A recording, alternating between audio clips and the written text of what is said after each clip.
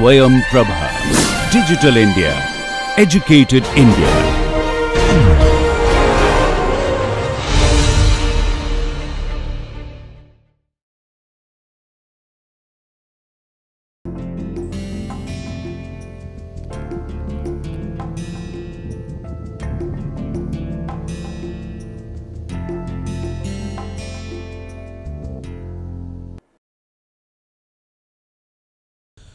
All right, welcome to this.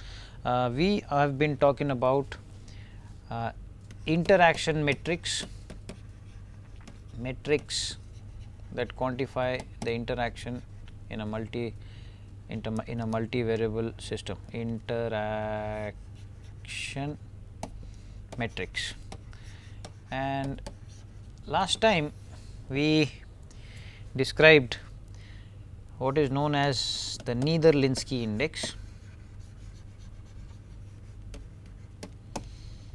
and by definition, if I have a steady state open loop equation y is equal to k times u, where k is the gain, then the Netherlinski index is defined as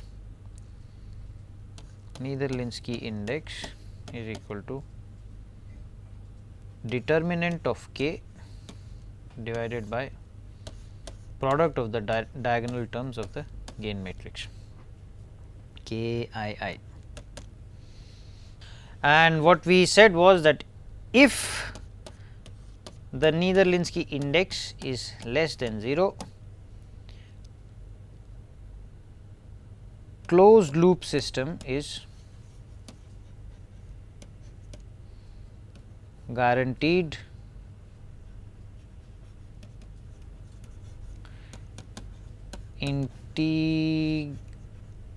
integral unstable.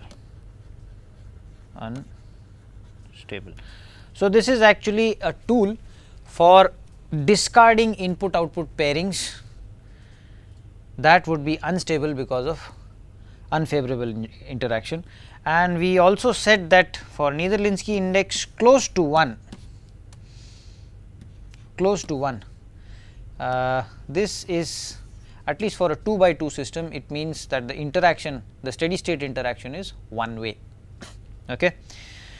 So, Netherlinski index close to 1 in some sense shows that the interaction is not as bad. Okay. All right. Now, traditionally we also have another interaction metric, and that is called the relative gain, or rather the relative gain array. Relative gain array. How do you define the relative gain? Relative gain lambda ij, where I refers to output subscript, j refers to input subscript, is by definition dou yi dou uj, all other inputs are constant, divided by dou yi by dou uj, all other outputs other than yi are held constant. Okay. If you to understand it in plain English, I mean, what you are saying is, if I look at the ij pair,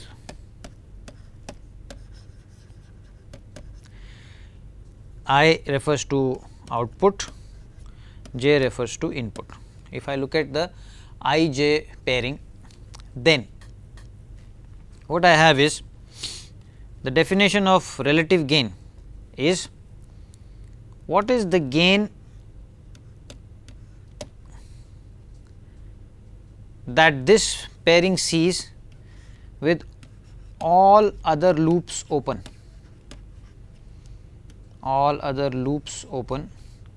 What that means is all other inputs are held constant. All other inputs are held constant divided by what is the gain of this ijth pair with all other loops closed.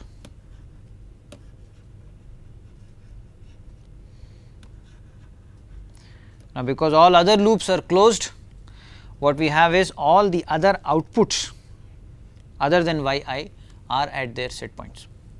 All right. So, the relative gain is the ratio of the gain for the ij pair with all other loops open divided and all other loops closed. Okay. So, this is the English interpretation of relative gain. Lambda ij is close to 1. What that means is whether the other loops are closed or not, the ijth pair gain for lambda ij close to 1, k ij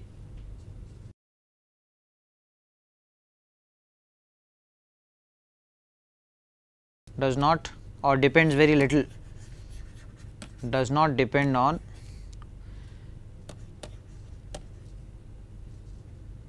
whether the other loops are closed or not, on whether the other loops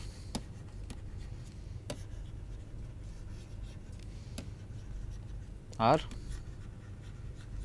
closed or not. The gain that I see k ij is in some sense independent of what is the state of the other loops, whether they are closed or not. So, relative gains close to 1 imply, let us just call it favorable interaction. It does not imply no interaction, but that the interaction is relatively mild and therefore, we call it favorable interaction. Okay. Now, if this is my row index and let this be my column index. Okay. I can fill up lambda 1 1, lambda 1 2, lambda 1 n, okay, and so on so forth. Somewhere there will be a lambda ij, and then I will have lambda n 1, lambda n 2, lambda. This is called where I have calculated the relative gains of all possible input output pairings. I pair I with j, I can take so many values, j can take so many values. For each of those, when I calculate my relative gain and put it in terms of an array, that is called a relative gain array.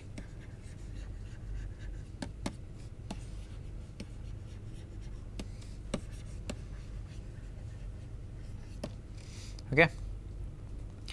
How do I calculate the relative gain array? Well, if you look at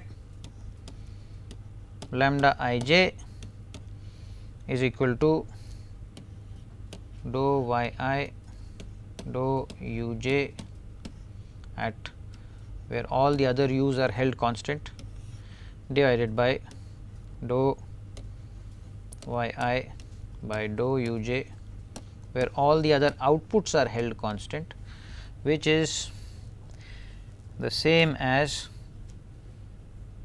dou yi by dou uj uk times dou uj over dou yi, all other outputs are held at their set points. Okay. Now, this is the open loop gain k ij, where my open loop steady state equation is y is equal to k times u. Okay. What is this guy? How do I get this guy? Well, to get this guy, let me invert it and get u is equal to k inverse y. All right.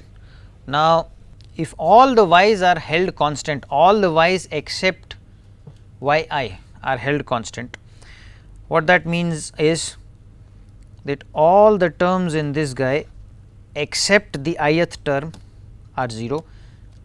Okay. And when I do that, what I will get is u will be equal to k inverse 0 0, the ith element is 1, the other elements are all 0. Okay. And therefore, what I will get is the jth element, because I must look at the change in the jth element, uj will be equal to k inverse j comma I. All right. The matrix, the j ith element of the k inverse matrix will correspond to uj. All right. So, what I get from this is that lambda ij is equal to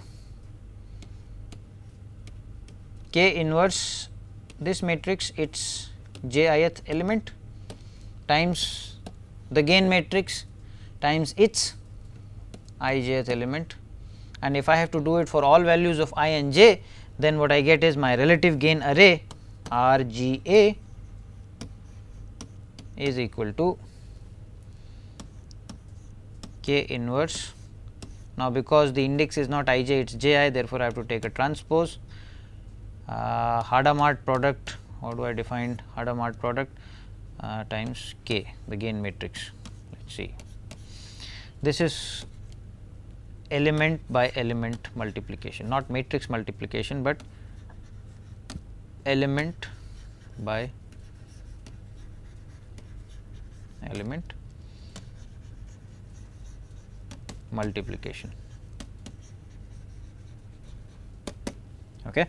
So, this is how you calculate your relative gain array, and once you have calculated your relative gain array, you want to find out what is to be paired with what.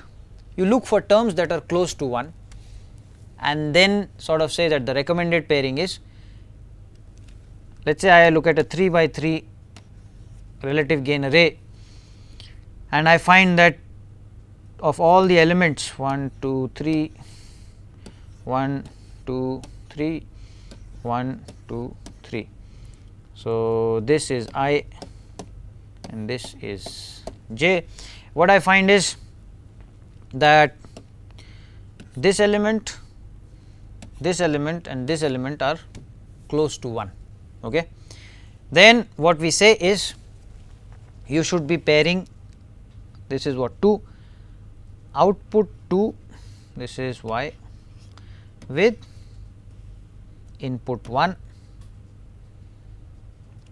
output 1 with input 2, output 3 with input 3.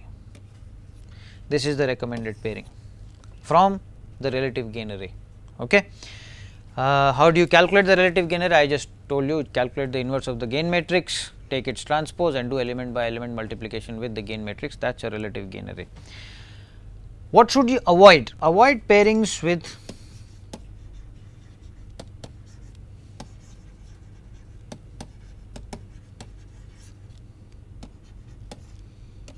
negative relative gain. Why is that? Well, a negative relative gain is saying that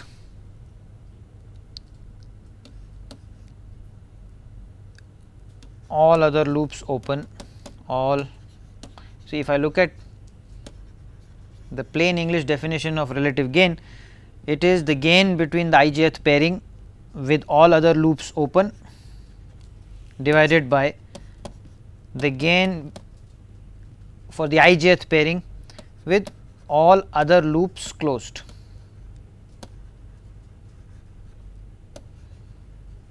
Now, if this number is negative, what that means is my controller is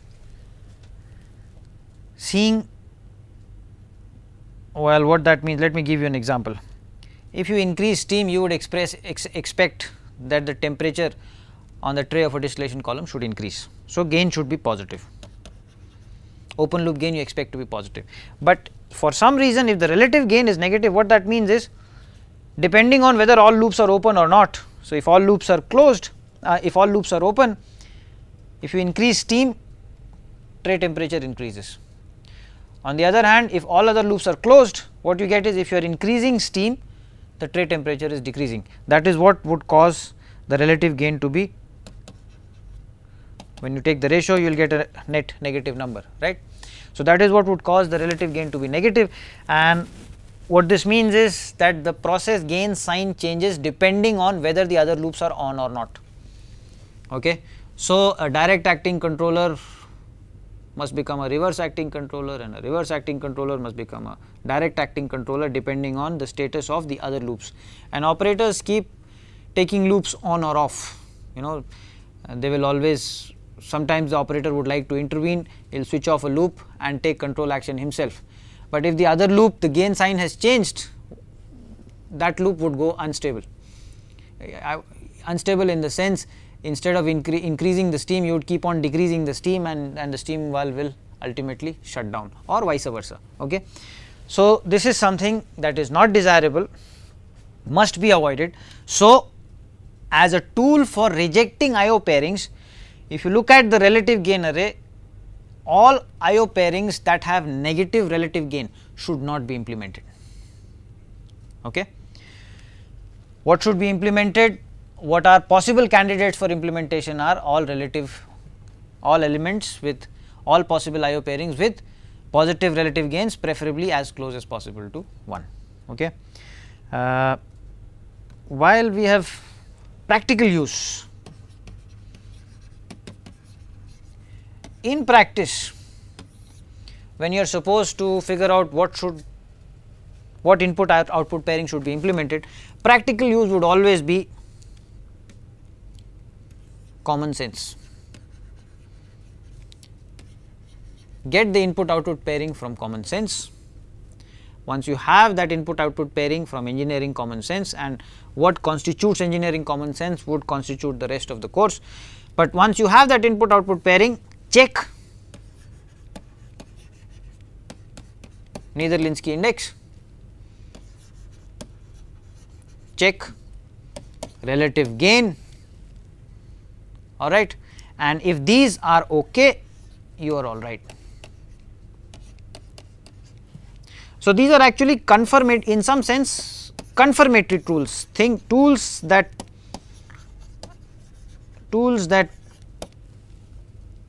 confirm your engineering judgment, that yes, this is what I wanted to do, this is what is the most sensible thing to do based on engineering common sense, and look here, the Niederlinsky index and the relative gain seem to be suggesting the same. So, these are essentially tools to confirm conventional wisdom. Okay.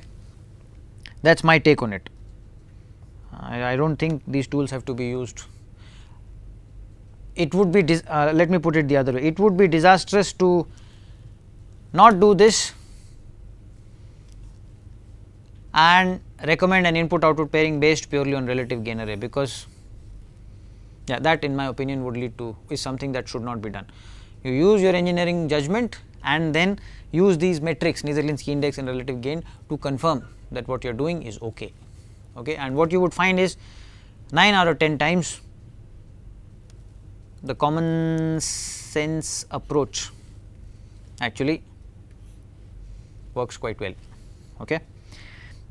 Just to give you an example, for example, if you take a distillation column, here is a distillation column, a simple distillation column,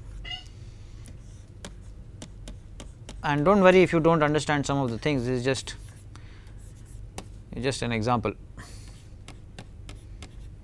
Reflux drum, you put in some reflux back into the column, take out some distillate,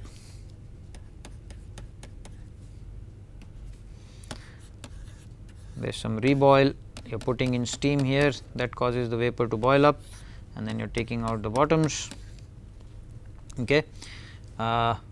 let us just say this is under flow control, the feed is under flow control. Well, you got to control two levels, liquid level at the top, liquid level at the bottom. Let us say you are doing it this way. This is probably the most common arrangement. You would also have to control the vapor pressure, the pressure of the vapor that is entrapped in the column, and that the most common arrangement to do that is this. You adjust the condenser duty or the cooling rate in the condenser to control the pressure, temperature control, and let us say you are adjusting the reflux to maintain a rectifying tray temperature. Now, the choice of these two tray temperatures, what you would find is, if I am controlling a rectifying tray temperature using T rectifying is controlled using reflux, and T stripping, some tray temperature in the stripping section, is controlled using Q reboiler, the reboiler duty. Okay. If I am doing this, what you would find is typically my Niederlinsky index and my relative gains would be positive, possibly close to 1, but certainly Niederlinsky index will not be negative. On the other hand, if you do this kind of a pairing, where you are controlling a rectifying tray temperature using reboiler duty and a stripping tray temperature using reflux, now that does not make sense, right. Then what you would find is that these metrics are not well behaved. You may get a negative Niederlinsky index or you may get a relative gain that is negative, and therefore these pairings are not recommended. Now, if you ask an operator, for him controlling reflux, controlling a rectifying tray temperature, the most obvious handle is reflux, controlling a stripping tray temperature, the most obvious handle is reboiler duty. These metrics, Niederlinsky index and relative gain, would confirm that indeed that is the way to do it, and they would also suggest hopefully that if you do it the other way, well, that is not the way to do it, because you get a negative relative gain and or a negative Niederlinsky index. So, these are, I would recommend these as tools to confirm your engineering wisdom, and what the effort should be is to do as much as possible to gather or to become wise in the engineering common sense way. Okay. There is another thing that needs to be discussed here, and that is called decoupling. I would call it dynamic decoupling, and I think this will be the last thing that we do, maybe one more. Dynamic decoupling. See, if I have a multivariable 2 by 2 system, it is most easily illustrated on a 2 by 2 system. 1, 2, 3, 4, and what I have is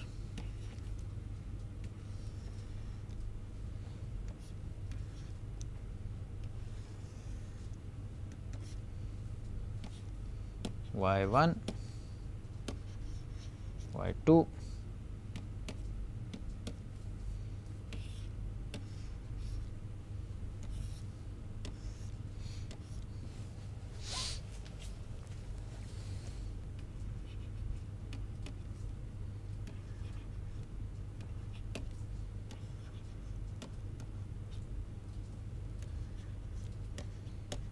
and this is u1, this is u2. Notice, if I make a change here, let us say this goes up as a step, okay. If u1 is increased as a step, then y1 would give a response, let us say it gives this kind of a response, y2 would also give a response, and let us just say it gives a response. Now, I know I am changing u1, and therefore, I know y2 is going to show a response. What I would like is, how should I adjust u2? How should I adjust u2 so that this signal is the negative of this signal, all right. Then what I would get is y2 does not show any response or very little response, right. So, because I know I am changing u1, therefore, I know y2 is going to change. can I change U2 in such a way such that the overall effects get cancelled and Y2 does not show any response? That is the question I am asking, and I can ask the same question when I am making a step change to U2. How should I change U1 such that this plus this goes to 0? So, then what I will have is I change U1, Y1 responds, Y2 shows no response. I change U2, Y2 responds, Y1 shows no response. This is what is called a decoupled system. Y1 and Y2 are not coupled with U1 and U2. U1 affects Y1, does not affect Y2. U2 affects Y2, does not affect Y1. That is a decoupled system. So, how do we accomplish this decoupling? I can use the philosophy of feedback control. Let me call this U1 star and let me call this U2 star, and you can, since I have drawn that circle, you can think I will be putting in a signal there. What I do is I take this guy, multiply it by some transfer function and add it up here. Now, what should go in here? That is the question. Okay. Well, what should go in here should be such that this and this are negative of each other. So, if U1 is going up as a step, Y2 will go to G21. What I would like is that this signal should be minus G21. For this signal to be minus G21, this signal should be minus G21 by G22. Well, so that is what goes in here. What should go in here? Minus G21 by G22. Similarly, if I give a step here, I would like that only this changes, this does not change, Y1 does not change. In order to do that, I take this signal, pass it through a transfer function box, and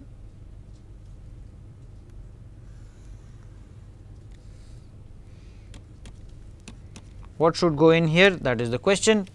Well, what should go in here should be such that this signal is the negative of this signal. Okay. If this is going up as a step, this signal will be G12 times U2. So, this signal has to be negative of that. In order for this signal to be negative of that, what should this be? This should be minus G12 by G11. Well, that is what goes in here,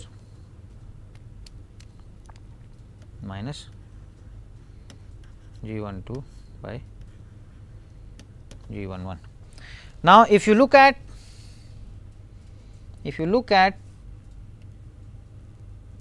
the input output relation in this box,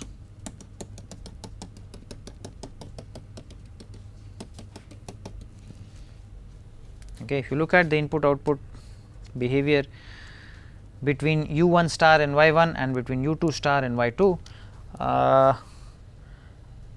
if I go to the next page, there will be trouble. Let us just see if I can fit it in here. Okay. So, let us just see how what is the dependence of Y1 on U1 star and U2 star. If I look at, so Y1 would be equal to G11 times U1 star, that is this guy. When I make a change here, this decoupler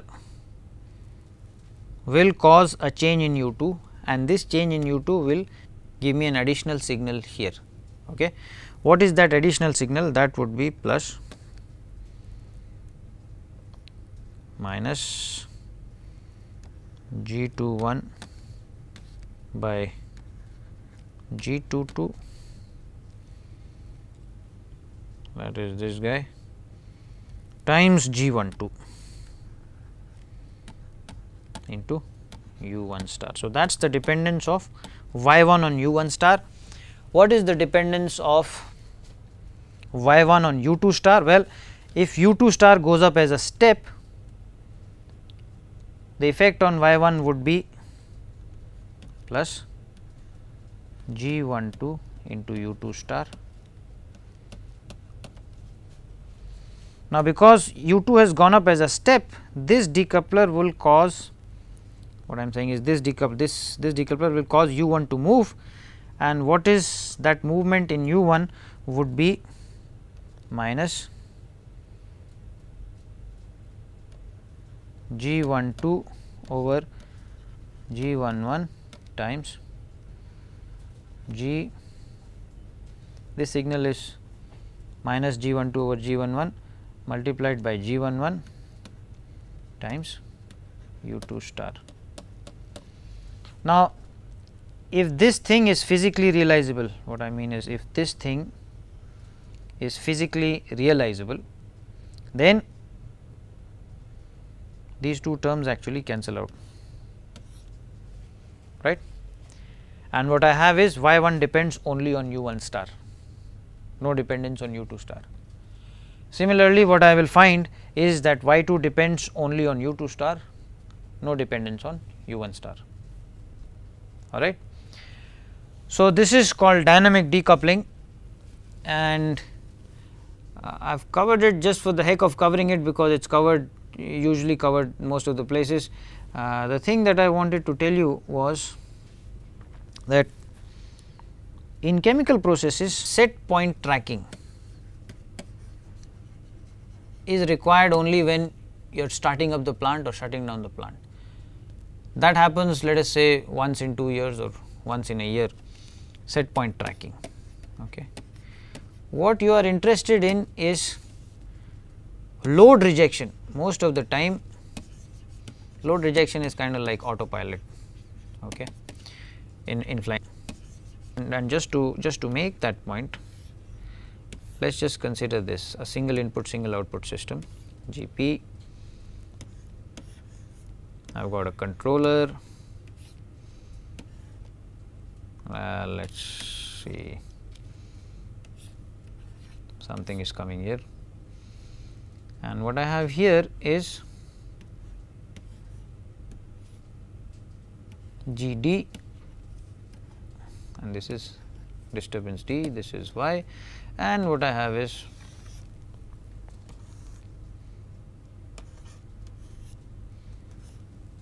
Y set point plus minus, that is negative feedback, this is the error, and this is the input to the process. Okay. So, the disturbance D affects Y through the transfer function GD, okay. And if I look at the closed loop, I mean the overall transfer function, what I will find is if D is 0, how does Y set point affect, a change in Y set point affect Y? We saw that Y, okay, let us just do this, Y is equal to this signal plus this signal, that is equal to, so this signal is GP times U or GP GCE. So, this is actually GP GC error, and the error is Y set point minus Y, and okay, and this signal is plus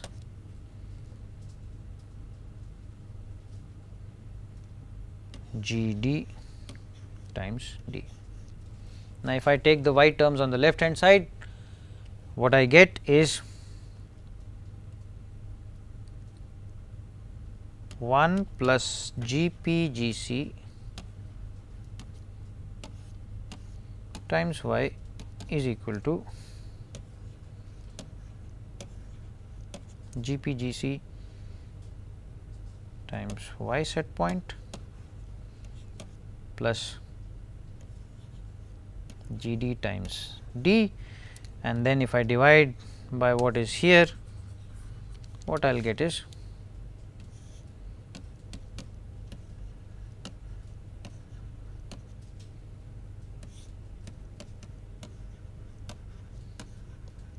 this is what I get, all right. So, how does Y depend on a change in Y set point or on a change in the disturbance D? Well, this is the equation that governs that shows that dependence, okay. This is called the servo transfer function that we have seen. This is called the servo transfer function,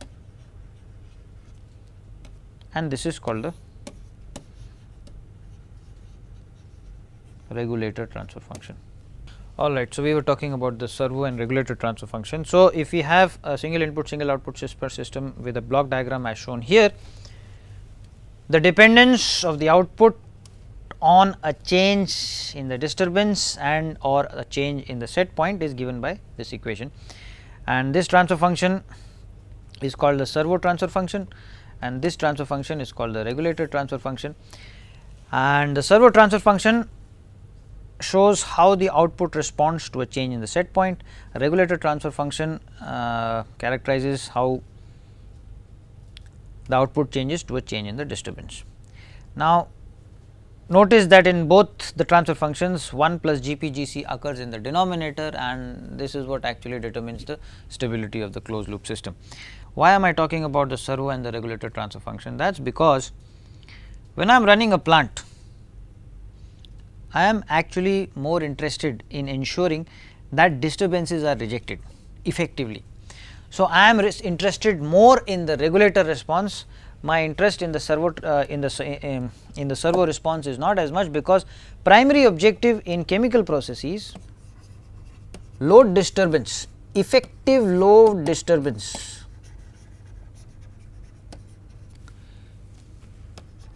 is the primary function of the control system in chemical processes. And what do I mean by that? What I mean by that is, what would constitute a load disturbance? For example, the quality of the feed to the process changes, the quality of the feed to a distillation column changes, the quality of the feed going into a process changes. That is a disturbance into your process. My control system should be able to handle it. Another example, I would like to increase the throughput or change the throughput or change the production rate in the process. So, my heating rate, cooling rate, flow rates, etc., must follow that change in throughput. Okay, must effectively execute that change in throughput for me. So, that is again a load disturbance, more heating load, less heating load. Okay. So, these are, so throughput changes, examples of load disturbances is throughput changes, or throughput or feed rate changes, more generally referred to as throughput changes. Another example is feed quality changes. What are other load disturbances? Well, ambient conditions disturbances, we have talked about this. Days are hotter than nights, winters are colder than summers, the cooling water in rainy season is not as cold because cooling towers are not as efficient because the air is humid, and so on and so forth. Okay. So, these are all disturbances. I want to operate at a set point regardless of these disturbances, and that is governed by the regulator response. Okay. Load disturbance is the primary function, set point remains the same. I would like to operate my reactor at this reaction temperature regardless of what is the composition of the feed, regardless of what is the flow rate that is going into the reactor, right. So, that is actually governed by regulator response. So, the regulator response is what is of interest in operating a chemical process around its design steady state. Okay. That is point number 1. Where is set point tracking important? Well, aerospace systems, for example, their set point tracking is important because the missile has to follow a certain trajectory. That trajectory is the set point, the position set point that your missile should track. Similarly, aeroplanes, choppers, etc., robotic arms. So, in mechanical or aerospace systems, set point tracking is important. In chemical systems, it is load rejection or load disturbance rejection, effective rejection or effective handling of load disturbances is what is important. This point I would like you to keep in your mind, because for example, we covered decoupling. Why is decoupling important? Well, decoupling is important because if your objective is to track the set point, and you have a decoupled system. What happens in a decoupled system is, if you change input u, only y1 gets affected, y2 does not get affected. If you change input u2, y2 gets affected, y1 does not get affected. So, therefore, the loop for y1 and the loop for y2 can be tuned real tight, and this loop does not disturb that loop and that loop does not disturb this loop. So, where the set point tracking is important, decoupling is useful. Load disturbance rejection, for load disturbance rejection, decoupling may or may not be useful. That is because the transfer function itself is different. And in a papers way back in the early 70s, 1971 probably, Niederlinsky actually showed in a paper that if you implement a decoupler, your load rejection actually becomes worse. Your regulator response with the decoupler in there actually becomes worse. Set point tracking is better off, but there are cases where load rejection actually suffers with the decoupler in there. Okay. So, implementation of a decoupler may or may not be recommended all the while. In fact, if you look at what Bill Lieben has to say, he says we actually do not need decoupling. Okay. But nevertheless, for the sake of completion, I have covered it. Next time what we are going to do is cover probably the last thing that needs to be covered, which is model predictive control. Right now what we have seen is, you got controllers and we have looked at the PID control algorithm, we have looked at how to tune the tuning constants in a PID controller. These PID controllers, for example, may not work very well for systems with difficult dynamics. What is an example of a system with difficult dynamics? For example, systems with a long dead time, or a system with an inverse response, which is also sometimes referred to as wrong way behavior. So, what happens if you got a long dead time, the process has got a long dead time, what happens there is, I have got my process and I have put in my PI controller, y set point y plus minus. Okay, I have put in my PI controller, I make a change here, nothing happens here for a long time.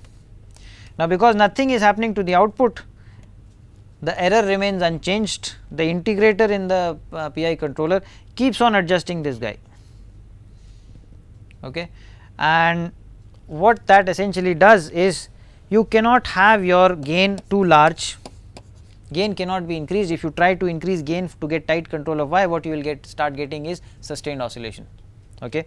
So, for large dead time processes, the ultimate gain is small, it is reduced because of the large dead time, and therefore, you cannot, your Kc, the gain that you implement in the controller also is reduced, and therefore, the closed loop response is not as fast and snappy as you would like it to be. Should that be the case, you would like to incorporate a model that tells the controller do nothing, because the process is of that type. You do something, you have to wait, because nothing is going to happen to the output, because there is so much dead time in the process. How do you do that? How do you incorporate a model to accomplish that? Similarly, in an inverse response, what happens is, you do something here, suppose you are increasing the steam here, you expect the temperature to go up, right, but what happens is the temperature actually starts to go down before it can come up. Now, because of this wrong way behavior, again this is worse than dead time. In the dead time nothing was happening to the output, here the output is moving in the wrong direction. Again, this would cause the ultimate gain to be reduced, this inverse response behavior, and therefore, the gain that you can implement in your PI controller would be smaller, and with that small gain you may or may not, and in the case where you do not get a fast and snappy acceptable closed loop response, you will have to look into model based control techniques. Okay. These model based control techniques is what we are going to come and look at next time, and what I am going to cover next time is let us see the Smith predictor, which is for a CISO system, and then dynamic matrix control, and that I believe would put an end to whatever control theory is to be told or is to be covered in the 9 or 10 lectures that it was supposed to be covered in. Thank you.